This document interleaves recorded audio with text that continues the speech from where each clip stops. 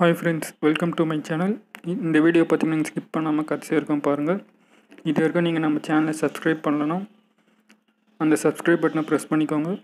கூடவே அந்த பெல் பட்டனையும் ப்ரெஸ் பண்ணிக்கோங்க. நம்ம சேனலுக்கான நோட்டிஃபிகேஷன் உங்களுக்கு உடனே வரும். வாங்க வீடியோக்குள்ளே போகலாம். இன்றைக்கி நம்ம எதை பற்றி பார்க்க போகிறோன்னா, ஏன் பஜ்ஜீஸ் முட்டையை டேமேஜ் பண்ணுது, அதை நம்ம எப்படி தடுக்கலாம், அதுக்கப்புறம் ஏன் முட்டையை அடக்காகலை, அதை பற்றி தான் பார்க்க போகிறோம். ஃபஸ்ட்டு ரீசன் பார்த்திங்கன்னா, நம்ம கேஜியில் பாட் கட்டுறோம் பார்த்திங்களா, அந்த டிஸ்டன்ஸ் ரொம்ப கிட்ட இருந்தால் பஜ்ஜீஸ் பார்த்திங்கன்னா அந்த முட்டையை உடைக்கும். அதாவது அந்த பேரண்ட்ஸே உடைக்கிறத விட பக்கத்தில் இருக்க வேறு பஜ்ஜீஸ் அந்த பானைக்குள்ளே அந்த முட்டையை உடச்சிரும். அது சில டைம் அந்த பேரண்ட்ஸை உடைக்கும். ஏன் அந்த மாதிரி நடக்குதுன்னா, நம்ம அந்த பானையை கொஞ்சம் டிஸ்டன்ஸ் விட்டு காட்டணும். ரொம்ப கிட்ட காட்டணுன்னா அந்த பேரண்ட்ஸ் அந்த முட்டையை காக்கணும்னு ஒரு எண்ணத்தோடு இருக்கும். பார்த்திங்கன்னா பக்கத்தில் இருக்க வேறு பஜ்ஜீஸ் கூட அதிகமாக சண்டை போடும். சில பஜ்ஜீஸ் என்ன பண்ணால் பக்கத்துலேயே இருக்கனால அதோட பாட்டுக்கு பாதுகாக்கணுன்றதுக்காக பக்கத்தில் இருக்க பாட்டுக்குள்ளே போய் அந்த முட்டையெல்லாம் உடச்சி வெளில தள்ளிடும். இந்தமாரியும் நிறைய நடக்கும். அந்த பானையை பார்த்திங்கன்னா மேலும் ஃபீமேலும் சேர்ந்து பாதுகாக்கும். அந்த பானையை வேறு எந்த போர்டுக்கும் விட்டு கொடுக்காது, கடைசியாக இருக்கும். அதனால் நீங்கள் இந்த ப்ராப்ளத்தை நீங்கள் சால்வ் பண்ணோன்னா நீங்கள் பானையை கொஞ்சம் டிஸ்டன்ஸ் விட்டு காட்டணும். ஃபஸ்ட்டு இந்த ப்ராப்ளம் நீங்கள் பானையை டிஸ்டன்ஸ் விட்டு காட்டினா இந்த ப்ராப்ளம் சால்வ் பண்ணலாம். செகண்ட் ரீசன் என்னென்னா, பானையோட சைஸ். அதாவது பானை ரொம்ப சின்னதாக வாங்கி கட்டிடக்கூடாது. நீங்கள் ரொம்ப சின்னதாக வாங்கி கட்டிட்டிங்கன்னா அந்த பேர்டு அதில் முட்டை வைக்கும்போது அதுக்கு இடம் இல்லாத மாரி ஃபீல் பண்ணும், ரொம்ப இடுக்கமாக இருக்க மாதிரி. அந்தமாரி ஃபீல் பண்ணி என்ன பண்ணுன்னா, அந்த குட்டி அதுக்கு எப்பயுமே பேர்டெலாம் பார்த்திங்கன்னா ஃப்யூச்சர் எப்பயுமே அது பிளான் பண்ணும். அதாவது குட்டி அந்த குட்டி எப்படி வளரும் அந்த இடத்துல அப்படின்லாம் திங்க் பண்ணி அந்த முட்டையை முன்னாடியே வெளில தள்ளிடும். அதாவது அந்த பேர்டுக்கு தெரியும், அந்த பேரண்ட்ஸ்க்கு, அதாவது அந்த குட்டி இந்த சைஸில் முழுசாக வளர முடியாது. அந்தமாரி அந்த பேர்ட் திங்க் பண்ணி அந்த முட்டையை பார்த்திங்கன்னா வெளில தள்ளிடும். அதனால் நீங்கள் பானையோட சைஸ் பார்த்திங்கன்னா கொஞ்சம் பெருசாக கட்டுங்க. அதாவது அந்த பானைக்குள்ளே ஒரு 4 லவ் பேர்ட்ஸ், பெரிய லவ் பேர்ட்ஸ் நிற்கிற அளவுக்கு இடம் இருக்கணும். அந்த சைஸ் பானையாக வாங்கி நீங்கள் கட்டுங்க. இப்போ தேர்ட் ஒன்று என்னென்னா, பானைக்கு மேலே எப்பயுமே நம்ம க்ளோஸ் பண்ணி வைக்கணும். ஏன் ஓப்பனில் வைக்கக்கூடாதுன்னா, இப்போ பார்த்திங்கன்னா ஓப்பனில் இருக்கும்போது பார்த்திங்கன்னா இப்போ அந்த பானையில் இருக்க ஃபீமேல் முட்டையை அடக்காக்குதுன்னா, இப்போ வேறு அதர் பேர்லேருந்து ஒரு மேலோ இல்லை ஃபீமேலோ அந்த பானை மேலே உட்காரும் போது அது ரொம்ப டிஸ்டர்பன்ஸ் ஆகும். அப்போ உள்ளே அடக்காக்குற அந்த பேர்ட் பார்த்திங்கன்னா வெளில அடிக்கடி சண்டை போடும். இதனாலே சில டைம் பார்த்திங்கன்னா பானைக்குள்ளே அந்த பேர்டு இறங்கி சண்டை போட்டுரும். அந்தமாரி ஆகும்போது பார்த்திங்கன்னா அந்த சண்டையிலேயே முட்டைலாம் உடஞ்சிரும், வேஸ்ட் ஆகிடும். அதனால் எப்பயுமே நீங்கள் பானைக்கு மேலே க்ளோஸ் பண்ணி வைக்கணும். அதாவது பானை மேலே அந்த பிளேட் மாதிரி வைப்பாங்க மணல்லையே, அது வாங்கி க்ளோஸ் பண்ணலாம். அப்படிலாம் துணி போட்டு காட்டலாம், நம்ம இஷ்டம்.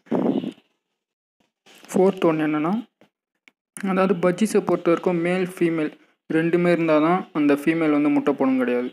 இப்போ ஃபீமேல் மட்டும் தனியாக இருந்தாலே அது முட்டை வைக்கும். ஆனால் அந்த முட்டையில் பார்த்திங்கன்னா கடைசி வரைக்கும் கருவே உருவாகாது, அந்த முட்டை அழுகி தான் போகும். அது கடைசி வரைக்கும் அடக்காத்தாலும் அந்த முட்டை வேஸ்ட்டு தான். இந்தமாரி பார்த்திங்கன்னா பஜ்ஜீஸில் நடக்கும். அதாவது மேல் ஃபீமேல் ஜோடியே இல்லாமல் ஃபீமேல் முட்டை வைக்கும். அந்த முட்டை பார்த்திங்கன்னா கரு இருக்காது, கரு உருவாகாது. எவ்வளோ நாள் அதை அடக்காத்தாலும் அந்த முட்டை வேஸ்ட்டு தான், அழுகி தான் போகும் கடைசியில். அந்தமாரி முட்டை வைக்கும். அதனால் நீங்கள் அதை கொஞ்சம் வாட்ச் பண்ணணும். அந்த பேர்டு பேராக இருக்கா, அதாவது அந்த ஃபீமேல் அடக்காக்கும் போது மேல் பானை மேலே இருக்கும். அப்படி இருந்தால் தான் அந்த பேர் சேர்ந்து முட்டை வச்சுருக்குன்னு அர்த்தம். இந்தமாரி உங்கள் வீட்டில் நடந்ததுன்னா பேரே இல்லாமல் முட்டை வச்சுன்னா அந்த பேர்டுக்கு ஏற்கனவே உங்கள் கேஜில் பேர் இருந்தால் அது கொஞ்ச நாளில் தானாக பேர் ஆகிடும். அதான் பேரே இல்லை, நம்ம தனியாக இப்போ தான் புதுசாக வாங்கி விடணும்னா அந்தமாரி இருந்தால் நீங்கள் புதுசாக அது கூட ஒரு பேர் வாங்கி விடுங்க. ஃபிஃப்த்து ஒன்று என்னென்னா, இப்போ இந்த பேர்ட்ஸ் முட்டை வைக்குது, ஆனால் அந்த முட்டையோட ஷெல் ரொம்ப வீக்காக இருக்குது. அதாவது முட்டையோட ஓடு வீக்காக இருந்தால் அந்த முட்டையை அந்த பேர்டு உடச்சிரும். அது ஏன் அந்த முட்டையோட ஓடு வீக்காக இருக்குன்னா, அந்த பேர்டுக்கு கால்சியம் சத்து கம்மியாக இருக்குன்னு அர்த்தம். அதுக்காக நீங்கள் என்ன பண்ணணுன்னா, முட்டையோட ஓடு இருக்குது பார்த்திங்களா, கோழியோட முட்டையோட ஓடு, அதை எடுத்து கொடுக்கலாம். இல்லைனா அந்த முட்டையோட சேர்த்து அதை அரைச்சி கொடுக்கலாம். அப்படி இல்லைனா கட்டில் ஃபிஷ் போன்னு பெட் ஷாப்பில் கேளுங்க. அது கட்டில் ஃபிஷ்னு ஒரு ஃபிஷ்ஷு, அந்த ஃபிஷ்ஷோட போன் விற்பாங்க, ஃபுல்லாக கால்சியம் தான். அது வாங்கி கொடுத்திங்கன்னா அந்த முட்டையோட ஓடு ஸ்ட்ராங் ஆகும்.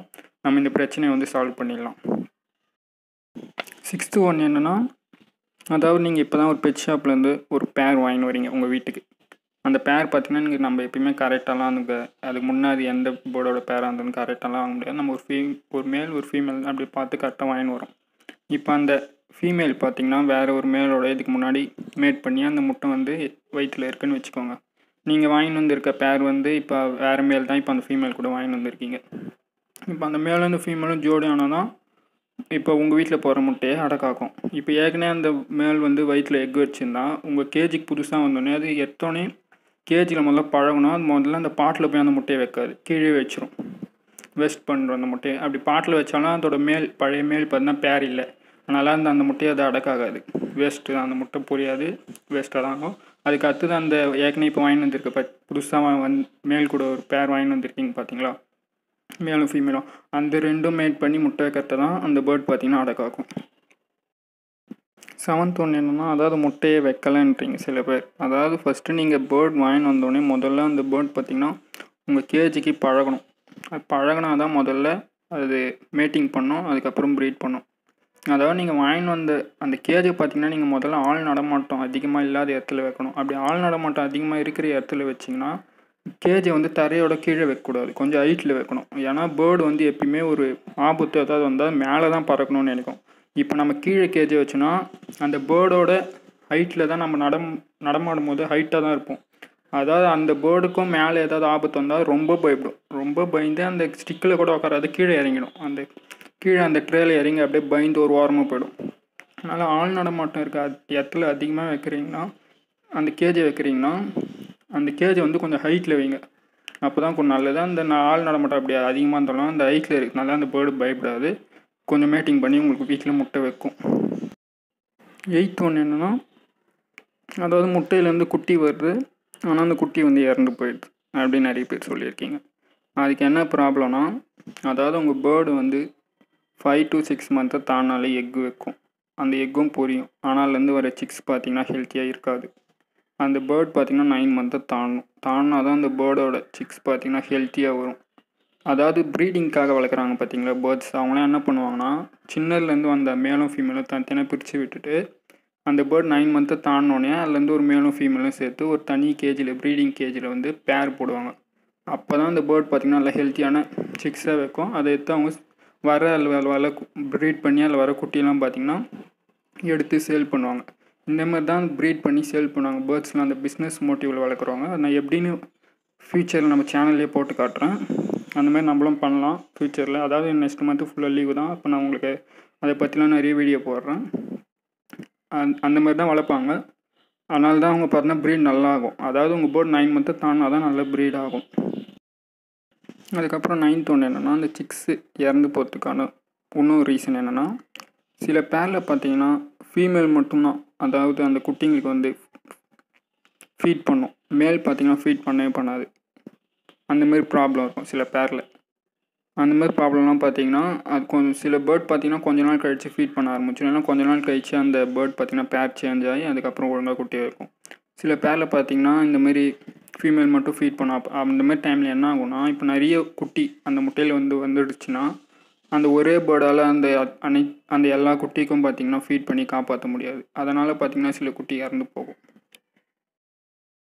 அதுக்கப்புறம் 10th ஒன்று என்னென்னா, நம்ம ஒரு கேஜில் வந்து அளவுக்கு மீறி, அதாவது ஒரு சின்ன கேஜ் வாங்கி அதில் நிறைய பேர்ட்ஸ் விடும்போது பார்த்திங்கன்னா அந்த பேர்ட் பார்த்திங்கன்னா கடைசி வரைக்கும் முட்டையை வைக்காது. ஏன்னு பார்த்தீங்கன்னா அளவுக்கு மீறி பேர்ட்ஸ் இருக்கும்போது என்ன ஆகும்னா, இப்போ ஒரு பேரண்ட் வந்து மேட்டிங் பண்ணுறதுனா, இப்போ நான் அந்த பேரோட கூட இருக்குது பார்த்திங்கன்னா என்னது பேர் அதில் இருக்க மேலோ இல்லை ஃபீமேலோ பார்த்திங்கன்னா இது மேட்டிங் பண்ண விடாமல் திருத்தி விட்டுனே இருக்கும். இதனால் பார்த்திங்கன்னா அதேமாரி அந்த பேர் பண்ணும்போது இந்த பேர் வந்து திருத்தி விட்டுனே இருக்கும். இதே மாறி மாறி பண்ணி கடைசி வரைக்கும் மேட்டிங்கே பண்ணாது, ஒரு பேர்ட் கூட முட்டையை வைக்காது. அதாவது சண்டை போட்டே அதில் பாதி பேர்ட் பார்த்திங்கன்னா இறந்துடும். அதனால் நீங்கள் சின்ன கேஜ் வச்சிங்கன்னா அளவுக்கு மீறி அதில் அதிகமாக பேர்ட்ஸ் வாங்கி விடாதீங்க. விட்டிங்கன்னா சண்டை போட்டால் அதில் பாதி பேர்ட்ஸ் மேலே இறந்துடும். அப்புறம் பார்த்திங்கன்னா ஏதாவது சின்ன டிசீஸ் வந்தாலே போதும், அந்த கேஜில் அளவுக்கு மீறி பேர்ட்ஸ் இருந்தால் டக்குன்னு பரவி அந்த பேர்ட்லாம் சீக்கிரமாக இறந்துடும். அதனால் நீங்கள் அளவுக்கு மீறி ஒரு சின்ன கேஜில் பேர்ட்ஸ் வாங்கி விடாதீங்க. இப்போ 11th ஒன்று என்னென்னா, அதாவது இப்போ நீங்கள் ஒரு கேஜ் ரெடி பண்ணிட்டீங்க. இப்போ பார்த்தீங்கன்னா பேர்ட்ஸ் வாங்கி வரீங்க, அதாவது ஒரு 3 பேர் இல்லை 4 பேர் வாங்கி வரீங்கன்னு வச்சுக்கோங்க.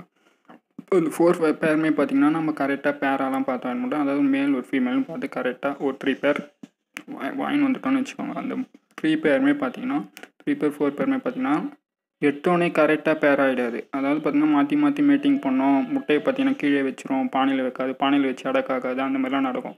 அப்புறம் ஒரு 1 மந்த் இல்லை 2 மந்த் தாண்டினா தான் கரெக்டாக அந்த பேர்ட்ஸு கொஞ்ச நாள் கழித்து பேர் ஆகிடும், கரெக்டாக பேராக செட் ஆகிடும். அதனால் உங்கள் பேர்ட் புதுசாக வாங்கிட்டு வந்தோடனே இந்த மாதிரி ஆச்சுன்னா ஃபீல் பண்ணாதீங்க, கொஞ்ச நாள் கழித்து தானாக பேர் செட் ஆகிடும். ஃப்ரெண்ட்ஸ் அதுக்கப்புறம் பார்த்தீங்கன்னா இப்போ நம்ம சேனலோட லோகோ, அதான் லோகோ வைக்கலாம். நம்ம சேனலில் பார்த்தீங்கன்னா இமேஜ் தான் வச்சுருந்தோம், அதாவது ஒயிட் கலர் ஜீப்ராவோட ஃபின்ச்சஸோட இமேஜ். இப்போ பார்த்தீங்கன்னா அந்த இமேஜ் பார்த்தீங்கன்னா நான் மாற்றிருப்பேன், அது நீங்கள் பாருங்கள். அதான் நம்ம சேனலில் லோகோ இருக்கிற இமேஜ் வந்துருக்கும். இப்போ அங்கே வேறு ஃபின்ச்சஸ், நம்ம ஃபின்ச்சஸோட இமேஜ் இருக்கும். நான் என்ன பெரிய மிஸ்டேக் பண்ணிட்டேன்னா, நான் ஃபஸ்ட்டு அந்த லோகோ வைக்கிற இடத்துல ஒரு ஃபின்ச்சஸ் ஃபோட்டோ வச்சுருந்தேன் பார்த்தீங்களா. அது பார்த்தீங்கன்னா நான் கூகுள்லேருந்து எடுத்துட்டேன் அந்த இமேஜ். அதாவது அந்த இமேஜை பார்த்தீங்கன்னா கூகுள்லேருந்து எடுத்ததும் இல்லாமல் நம்ம ஃபஸ்ட்டு ஸ்டார்டிங்கில் போட்ட வீடியோலாம் பார்த்தீங்கன்னா அந்த இமேஜ் வந்து கீழே சைடில் வர மாதிரி போட்டுருக்கோம் பார்த்தீங்களா, வாட்டர் மார்க் மாதிரி. அதாவது அந்த மாதிரி போட்டால் காப்பிரைட் கிளைம் ஆகும். அப்புறம் நம்ம மானிட்டரைசேஷன் அப்ளை பண்ணும்போது கிடைக்காது. இப்போ அதனால் பார்த்தீங்கன்னா நம்ம ஒரு 7 எபிசோட் கிட்ட இப்போ நான் டெலீட் பண்ண வேண்டியதாக இருக்கும். அதான் நெக்ஸ்ட் மந்த்து பார்த்தீங்கன்னா லீவு தான். நான் அந்த எபிசோடில் இருக்க முக்கியமான கண்டென்ட்லாம் பார்த்தீங்கன்னா எடுத்து நான் திரும்பி உங்களுக்கு வீடியோவாக போட்டுட்டு அந்த பழைய வீடியோலாம் டெலீட் பண்ணிடுறேன் ஃப்ரெண்ட்ஸ். இப்போ அந்த ஒரே ஒரு இமேஜால் இப்போ இவ்வளோ பிரச்சனை. இப்போ அந்த 8 எபிசோடுமே எவ்வளோ கஷ்டப்பட்டு போட்டோம் எடிட் பண்ணி, இப்போ அந்த ஒரு இமேஜால் இவ்வளோ பாதிக்குது. நான் இப்போ அந்த வீடியோலாம் கண்டிப்பாக டெலீட் பண்ணி தான் ஆகணும். நான் நெக்ஸ்ட் மந்த்து பார்த்தீங்கன்னா அதில் உங்களுக்கு நிறைய யூஸ்ஃபுல்லான விஷயம்லாம் இருக்கும். அதனால் நான் அந்த வீடியோலாம் திரும்பி பார்த்துட்டு அதை வந்து அதில் முக்கியமான கண்டென்ட்லாம் திரும்பி ஒரு வீடியோவாக, அதாவது இன்னும் நிறைய எக்ஸ்பிளைன் பண்ணி இன்னும் நிறைய அதில் இன்ஃபர்மேஷன் கேதர் பண்ணி அந்த வீடியோ போட்டுட்டு அந்த பழைய வீடியோவை டெலீட் பண்ணுறேன் ஃப்ரெண்ட்ஸ்.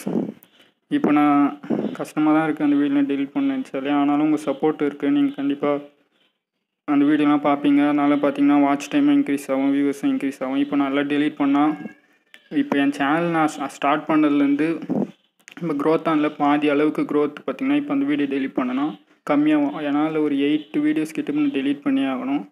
அதனால் நீங்கள் கொஞ்சம் சப்போர்ட் பண்ணுங்கள். நான் அடுத்த வீடியோ போட்டால் பாருங்கள்.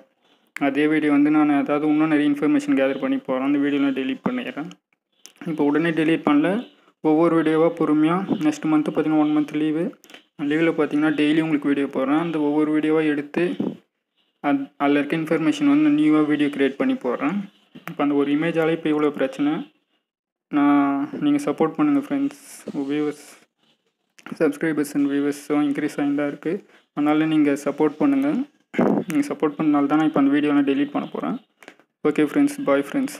Thanks for all viewers and subscribers.